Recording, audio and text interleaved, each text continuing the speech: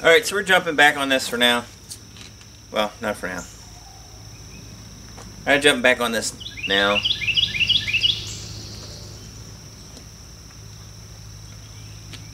I did do the family thing yesterday. Went to the Ren Fair. So the rear of this is jacked up.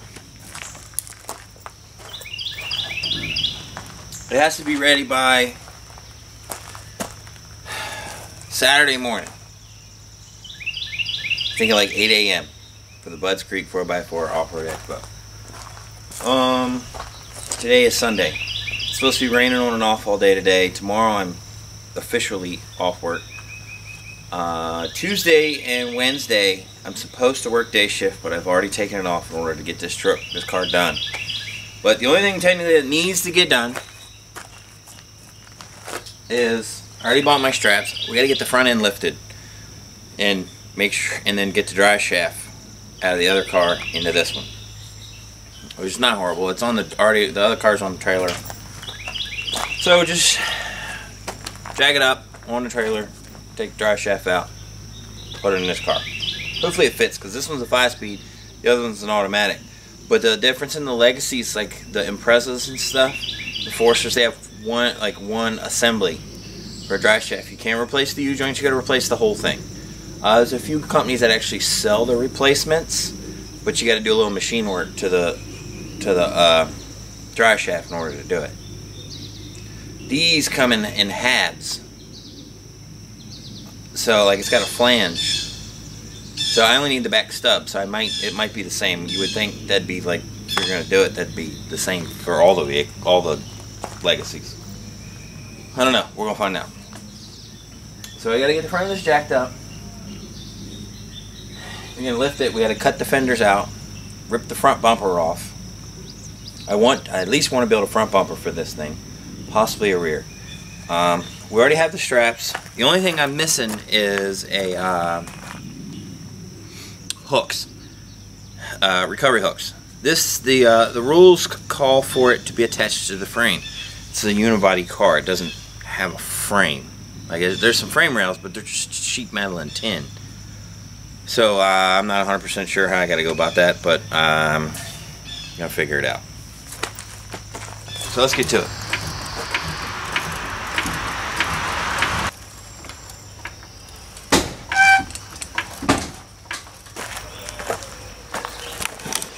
I'll show you what that noise was. The shock tower that I showed you guys previously before, that I still have yet to fix, has decided it wants to come apart the rest of the way. See right there?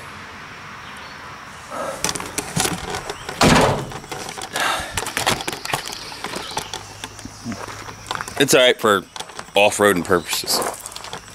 So, I'll get that fixed later. Get the jack stand underneath this thing.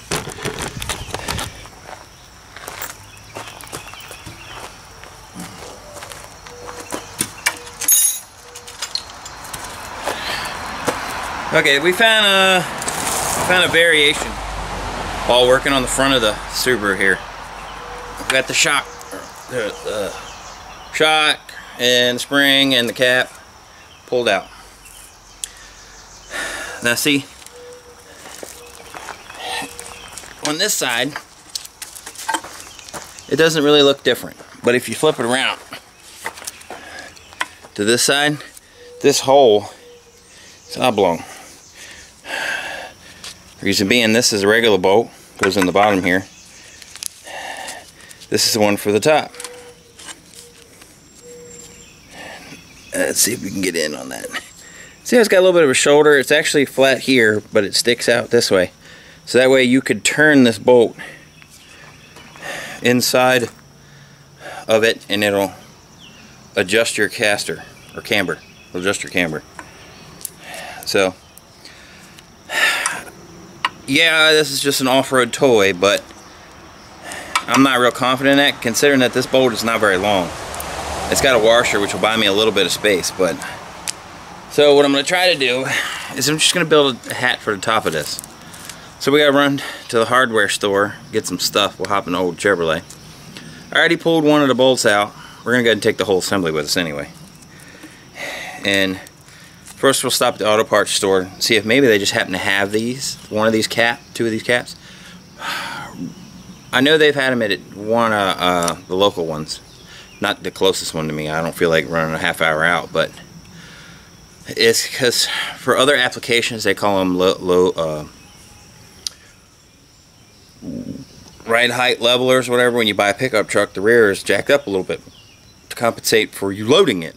So a lot of people who buy trucks don't actually use them for trucks. They put low levelers on the front to bring the front up to match.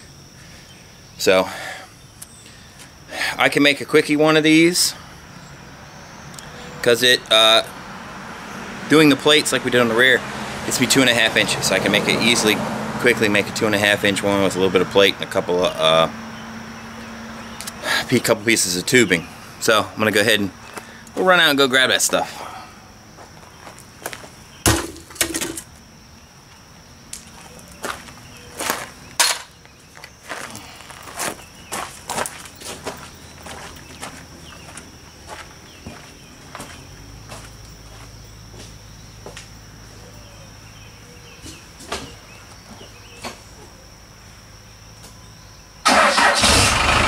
We don't want to raise the ride height by extending from the strut to the knuckle, the spindle, which one of the reasons I wanted to do it that way was because it actually, the way the strut curves out, it'll hit the wheel. But I have so much offset on these wheels, or it would hit the tire.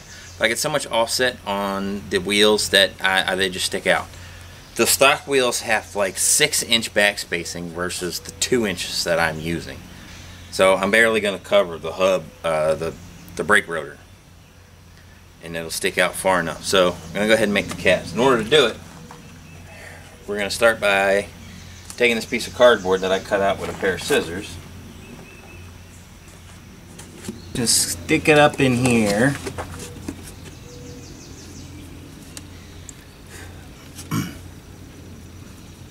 With it installed, I'm just going to head and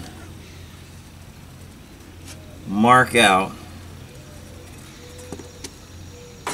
Alright, we got our top plate for, I don't know, jig plate, I guess we could call it.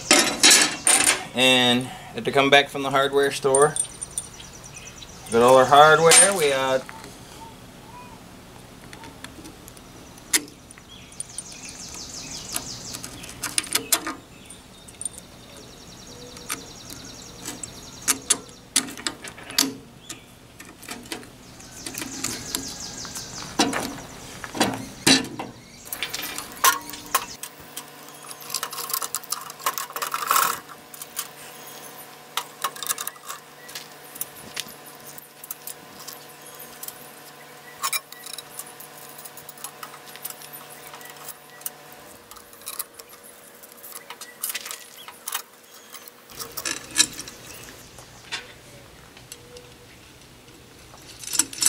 Alright, so after I welded these up, so the large washers and the little spacer dealies, I took and cut these pieces, it's just flat bar, 2-inch flat bar.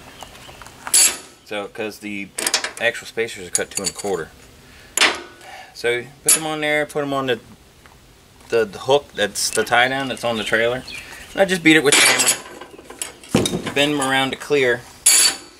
So, and then I TIG welded that all together.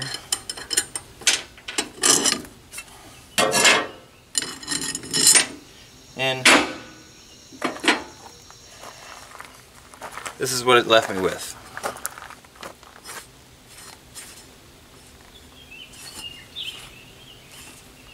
So I'm going to take my MIG welder and go along the insides because I'm not very good at getting on the inside with a TIG welder right now.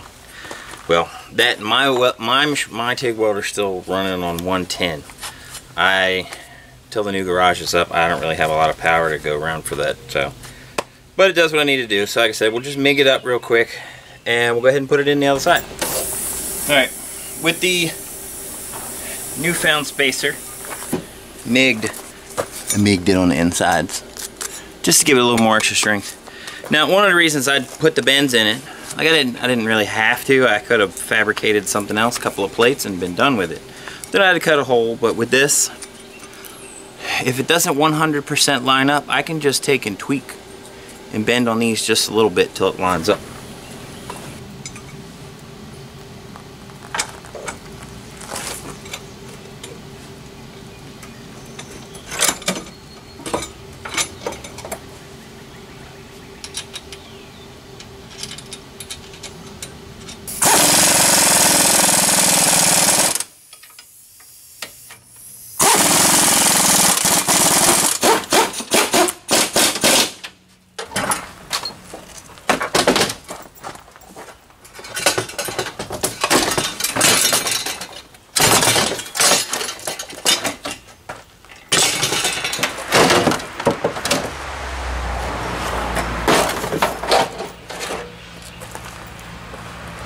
Since I felt the need to pretty much put reverse offset wheels on front wheel drive offset space, it moves the wheel out farther so that way it actually swings instead of just rotates.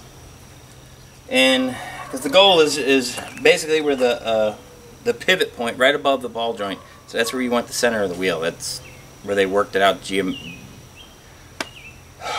geographically or geometry and all that jazz to make it handle.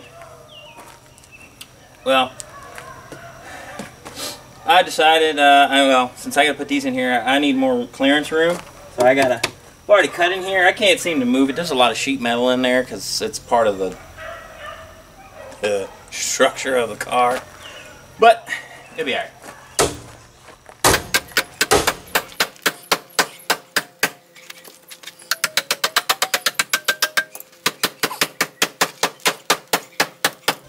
Now we can see where that gets us.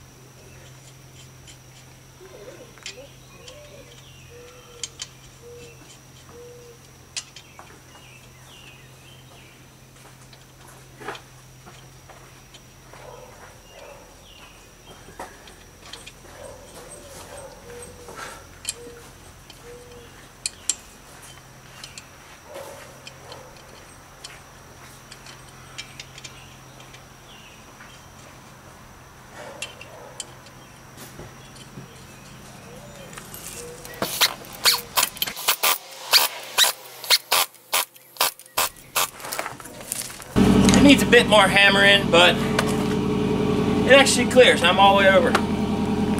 So, do the other side. Alright, we cleared enough on the inside chassis. I don't actually want to keep the whole fender, but for now I'm just going to lop some of it off. Put a couple of bolts in there just so it's halfway presentable for now. I plan to build some tubes and some other stuff with the top couple of inches of the fender once I get some more flat bar and stuff like that. But trying to get it ready for this weekend. Just gonna lop stuff off.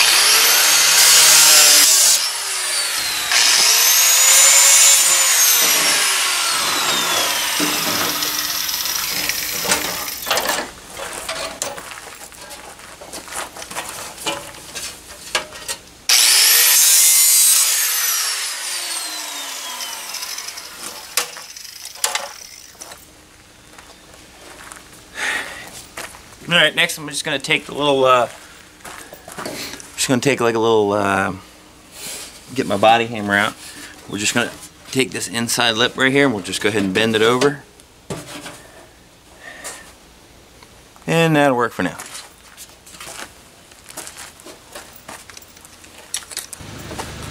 Alright, drive shaft is in. The suspension lift part is done.